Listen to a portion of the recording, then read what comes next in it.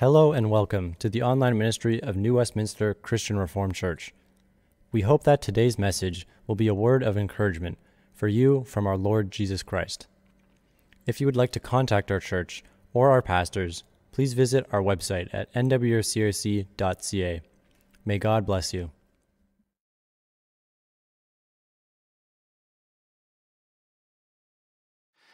Yes, we begin a new series this morning that takes us through the book of Genesis. Genesis quite literally meaning beginning, or the beginning of, the start of, and that brings us right back to the very beginning of history, the beginning of creation. And in the beginning is God.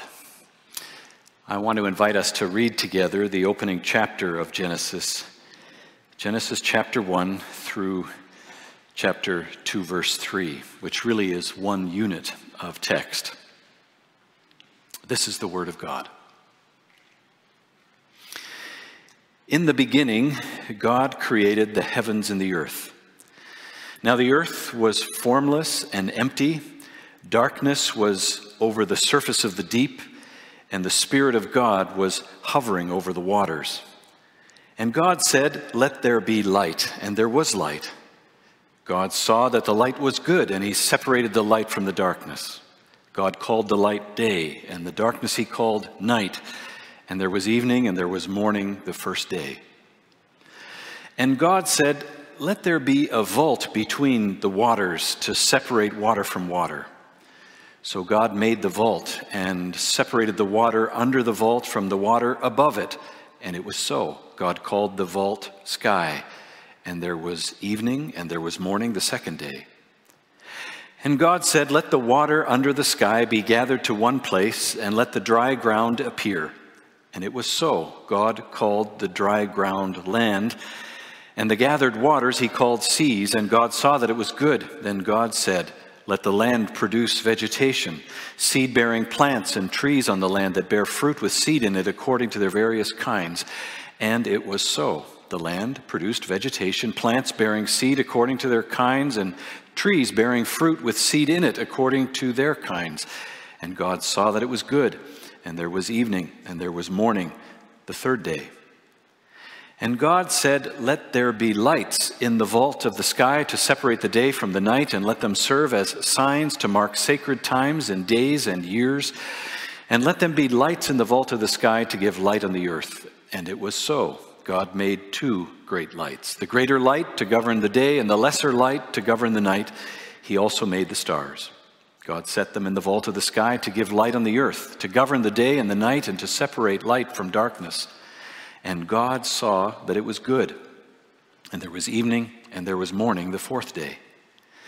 And God said, "Let the water teem with living creatures, and let birds fly above the earth across the vault of the sky."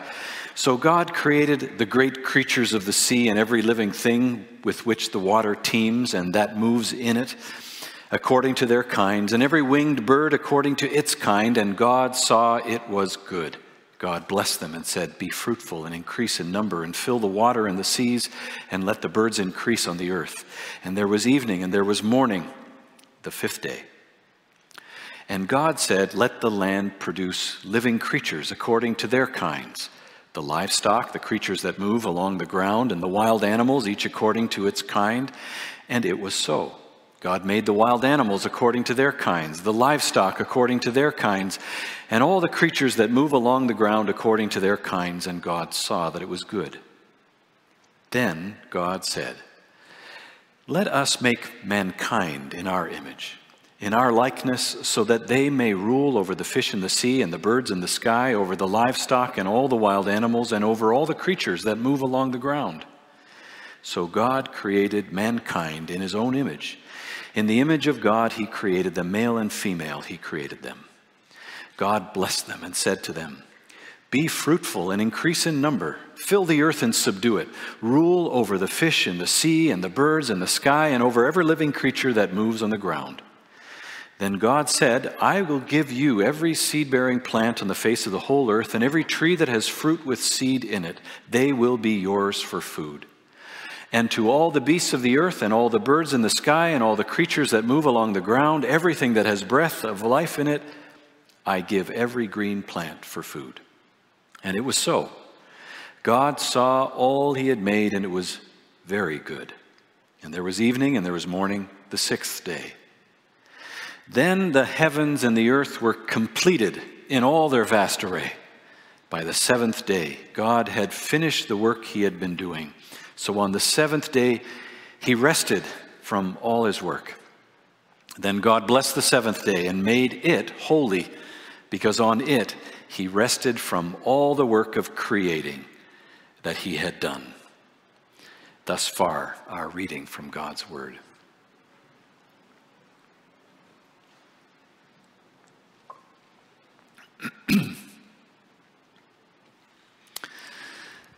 Congregation of our Lord Jesus Christ, this morning I hope that all of us will catch a glimpse of how this foundational story gives wonderful meaning and purpose to our lives. I hope that we'll catch a glimpse of how this foundational story gives wonderful meaning and purpose to our lives. Now, maybe some of you haven't thought about Genesis 1 that way, giving wonderful meaning and purpose to our lives, but truly it does. Of course, our text is first and foremost about God. God revealing something about himself, first to Israel and of course to us. And this God is wholly other than the gods that would have existed in the minds of Israel back in the ancient Near East. This God is wholly unique, wholly different than the gods that they would have imagined, but this text wants to tell them and us something about this great God. He's revealing something about himself. He's revealing his purpose for the world and for all creation, and revealing his purpose for those who have been made in his image, male and female, humankind. You see, this story gives wonderful meaning and purpose to our lives. Now, before we get into the text a little bit more specifically, I want to say some kind of introductory remarks about worldview and how it is that we are to approach this text or read this text. Remember, it was written thousands of years ago, likely maybe 3,000 plus years ago, when Moses, who we believe was the author of this book, when he presented it to the Israelites, most likely in the wilderness at that time. You need to know that the question of authorship and when the people of Israel first received it is a debated question. And I'm not going to get into that debate with us this morning. The tradition, though, is that Moses was the author, and likely Israel in the wilderness, having just come out of Egypt, is receiving this text, perhaps for the very first time. So, as we think about this text, we need to appreciate our worldview, but put it aside for the moment and understand more fully Israel's worldview. When you and I think about worldview, we're talking about the way the world works. How do we think about our lives and the way that our lives are lived out in the world in which we live in? Those are worldview kind of questions, and they often get at sort of foundational, first-order questions. Worldview talks about questions like, where did we come from? Where are we going? And does our life have any meaning? How might we answer those questions today in our century? Well, I think that this 20th century scientist, a paleontologist by the name of George Gaylord Simpson, I think that many people could relate to the way in which he thought about our world. At one point, he was quite famous for offering this particular quote when he said, Man is the result of a purposeless and natural process that did not have him in mind. Man is the result of a purposeless and natural process that did not have him in mind. People in our day who have no use for God, no belief in God, can't help but accept this as a statement of truth about the world. And the person from whom I first read this quote, he said, this is not unlike how, say, Macbeth shares in the Shakespeare play when he sees Lady Macbeth who's committed suicide. Macbeth says this, "Life's a tale told by an idiot, full of sound and fury, signifying nothing." Now, those are worldview statements. And there are people in our culture who think that way. And if you're a therapist, a counselor, a pastor, people who works with people that experience anxiety and despair, if they have this worldview, no wonder they are experiencing despair. There's nothing hopeful about that worldview. That's not the worldview of Israel, though. The worldview of Israel in the culture of the ancient Near East was undoubtedly a worldview influenced by Egypt, where they had been for 400 years. And there, in that world, the gods are very active, connected to all kinds of experiences in nature. There's sun gods that control the sun, moon gods, storm gods, thunder gods, fertility gods. And in their worldview, these gods were often battling each other, or sometimes forming alliances with each other. In fact, the earth was kind of the playground or the battleground of the gods, and people needed to try and extract favor from the gods as they lived out their lives. In fact, in some of the ancient literature, human beings are really portrayed as pawns or slaves of the gods, beings that the gods use to accomplish whatever they need to accomplish. We have all kinds of ancient literature that goes way back in those cultures to origin stories that describe the gods and human beings in that way. Now, there were very special humans. In the case of Egyptian culture, there was one person who was the image of God, and that would have been the Pharaoh. One person who was able to enter into the Holy of Holies in the Egyptian temple, even sometimes, in some cases, just once a year. That person was made in the image of God. Human beings, though, were pawns of the gods. This is the worldview that many people in Israel would have been accustomed to and believed, perhaps even. One writer says that the purpose of Genesis 1 is to shape Israel's view of who God truly is, of the world that God made, and of humankind and their place in it. And the writer does that by making points of contact with the literature we find in the first 11 chapters of Genesis and the other literatures of various origin stories from the neighboring cultures. Things like a flood, that's a point of contact. Trees, gardens, days. These are points of contact, but the narrator in Genesis presents a story that is radically different in so many ways from those neighboring cultures. Now, that's important for us to keep in mind.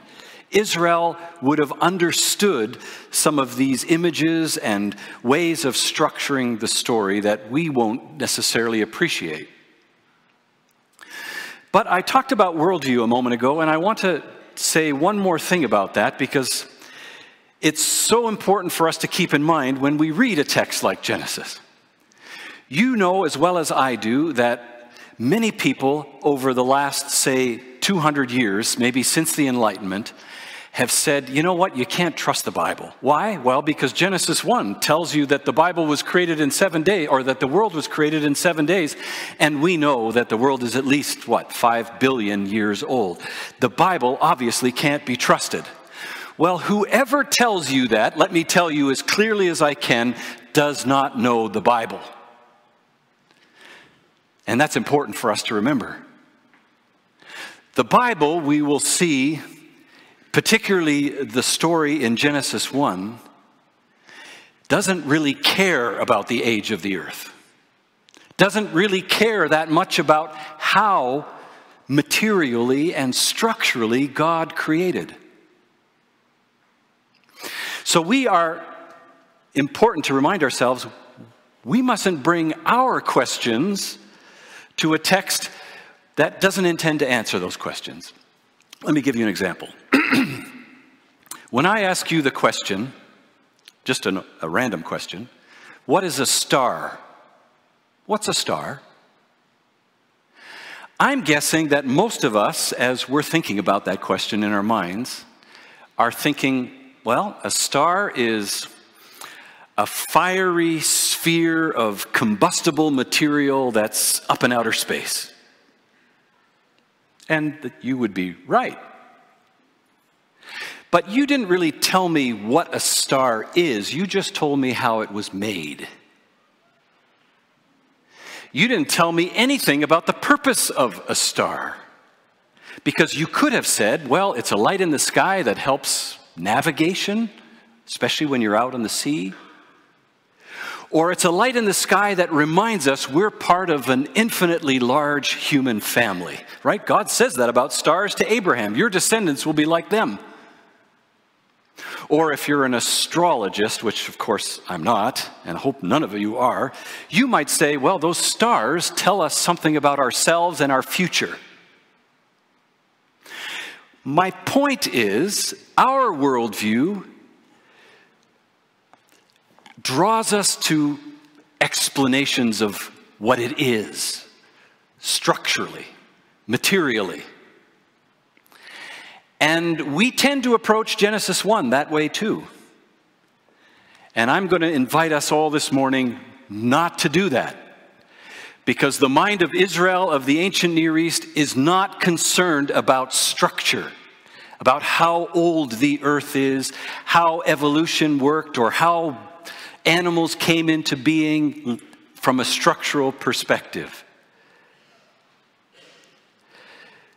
What the ancient mind is listening for is function, purpose, functions and roles. That's what they're listening carefully for.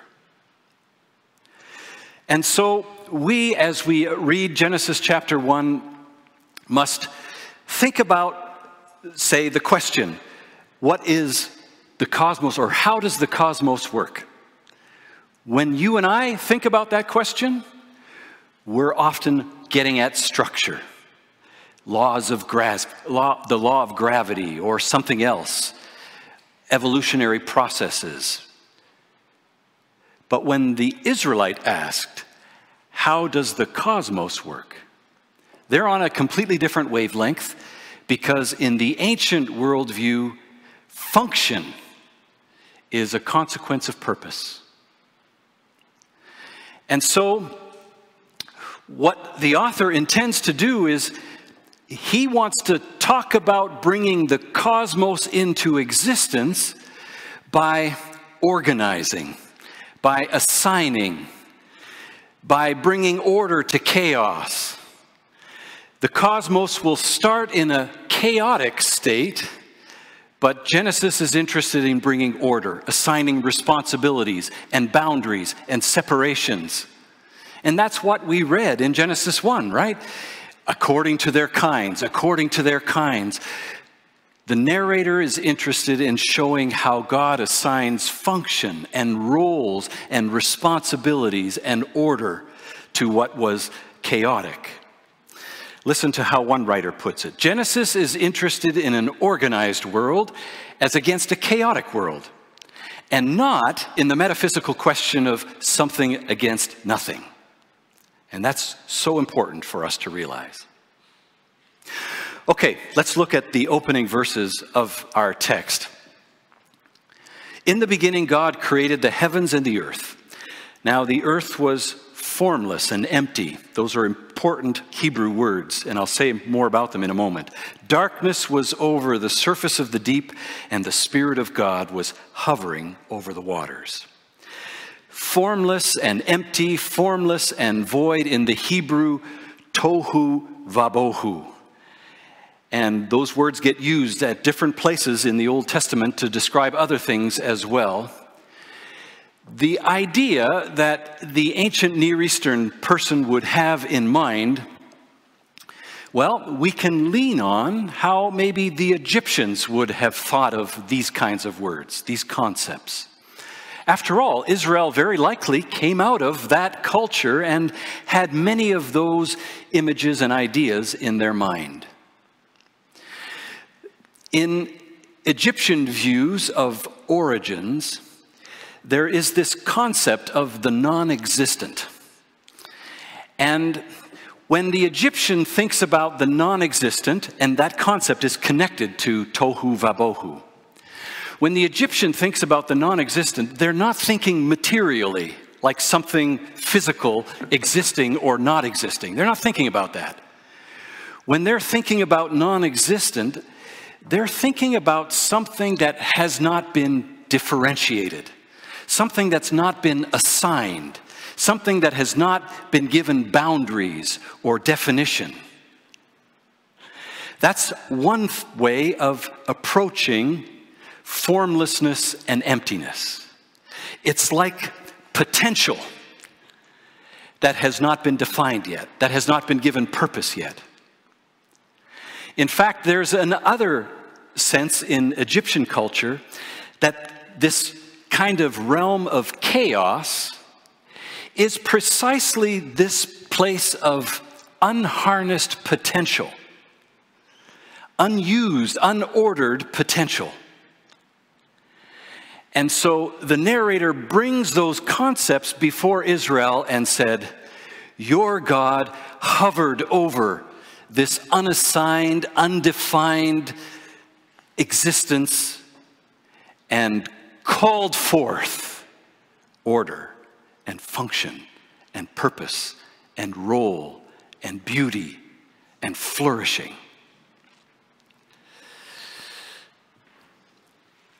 And there's something else we need to understand about tohu wabohu, and even this concept of darkness that's right there in verse 2. Sometimes people have thought of that as evil, but the narrator makes no judgment about it. There's no sense in which this is sinister or menacing or evil or wicked. Quite frankly, I like how this author puts it, and I'll quote him here. There's nothing sinister or menacing about this chaos in Genesis. It is simply the indication that God has not yet done his work. So, the narrator begins with this description of God hovering over this nothingness, this emptiness, this formlessness, this void. And God calls forth from the chaos order and structure and function and beauty. Now, I could spend a great deal of time on these 6 days, and I just want to do it very briefly this morning.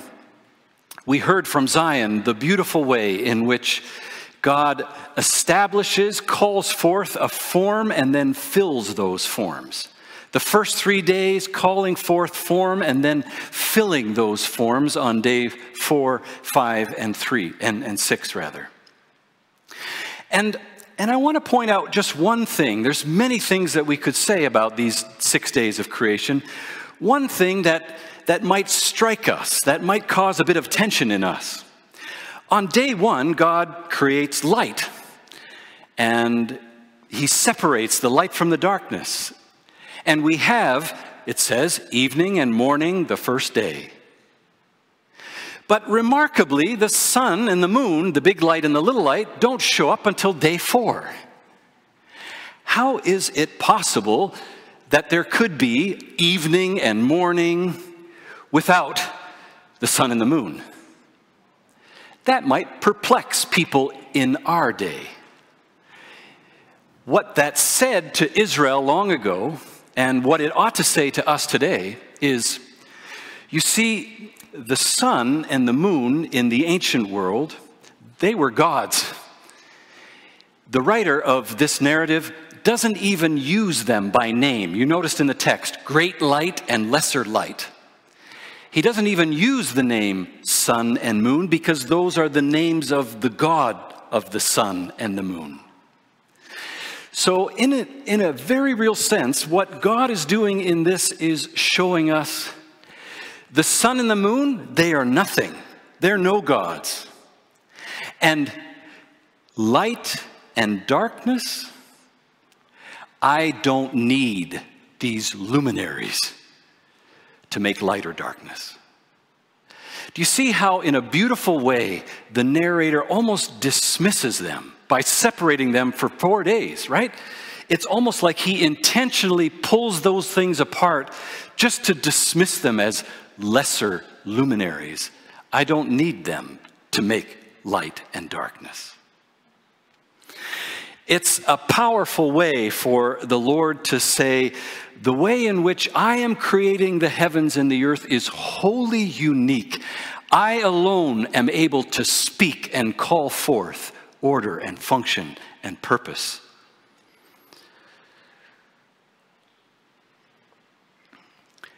As you know, God fills the sky, he fills the sea with creatures, and on the 6th day fills the land with all kinds of living creatures, culminating in the creation of humankind. Let us make man in our image. Let us, that's the first occasion of that expression, almost as if to say, these creatures are especially close to us. These creatures are especially dear to us, to God. We make them in our own image. And that's a remarkable statement because you already heard me say Israel would have thought, no, people like Pharaoh or emperors of other cultures, those who have been given elevated status, these are the image bearers of the God.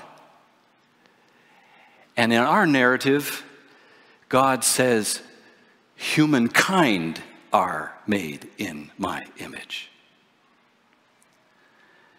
You see, in those neighboring cultures, it was only those very unique images of God that could go into the Holy of Holies in their temples.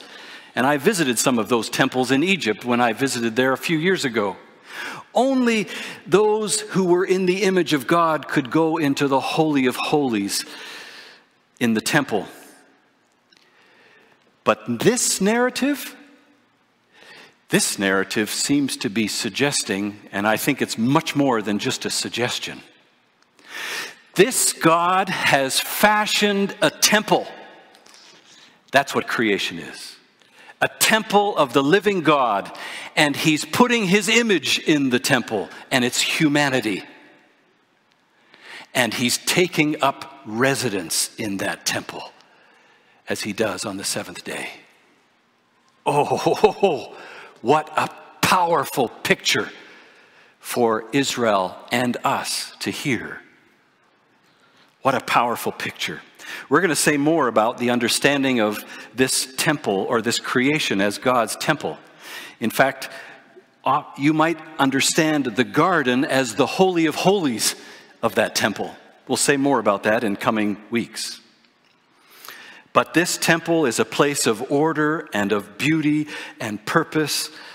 And you can hear how the author wants to speak against all of these pagan mythologies and clearly communicate that it is this God who has created all things, including the seas, the moon, and humanity in his image. I said at the beginning that this story gives wonderful meaning and purpose to our lives. Because when God created us in his image, he entrusted us with a very unique responsibility, having dominion over, subduing, bringing forth the fruit of the earth, calling forth from the earth its resources and its splendor, caring for the earth, filling the earth with humanity. What a beautiful task.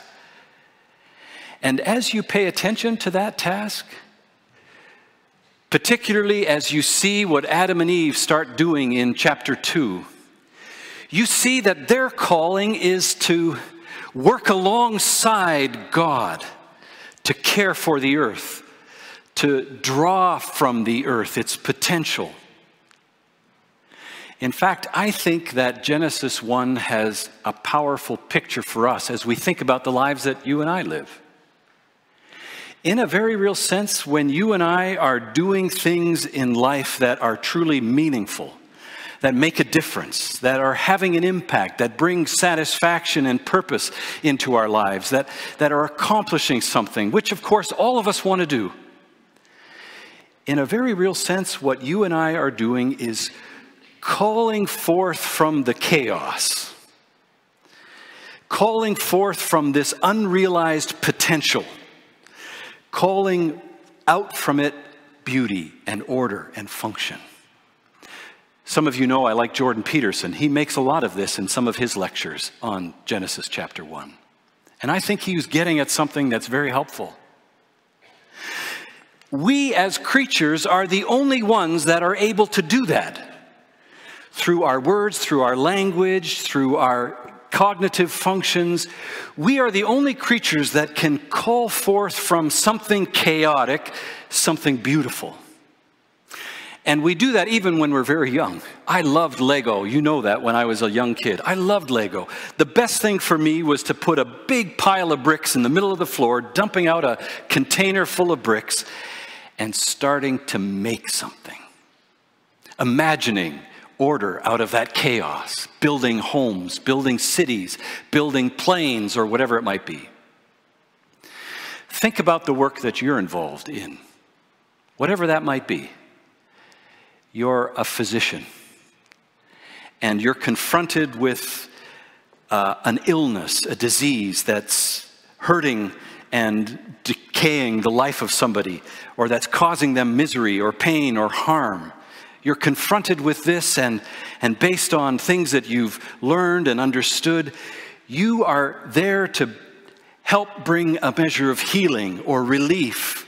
You're, in a sense, subduing that chaos and calling forth a better way of being human, a better way of living. You're building homes, and you're taking random timbers and electrical wires and somehow pulling all that together in a beautiful home. You're a therapist, and you're working with somebody who's filled with despair or anxiety. Life isn't working for them. And they come to see you, and you sit down with them, and you listen to their lives. You listen to their emotions. You help them process those emotions. You help them connect dots in their lives. You help them realize what's been going on and how their behavior is flowing out of different kinds of trauma or experiences, and helping them pull some pieces together so that life is more manageable, so that life can be one that flourishes again and is not bound up by despair or anxiety. I think everything that we do that's meaningful in life is, in some sense, participating in that God-like work of bringing order and function and purpose out of potential, unrealized potential, sometimes chaos. Not necessarily evil, right? Not necessarily evil at all. And this kind of work that you and I are called to give ourselves to, is precisely the work that God does. And He's made this work possible for us by assuring us of His blessing, right? He blessed us with food and with abundance so that we could carry out that work. That is good news for you and for me as we think about our callings and our lives.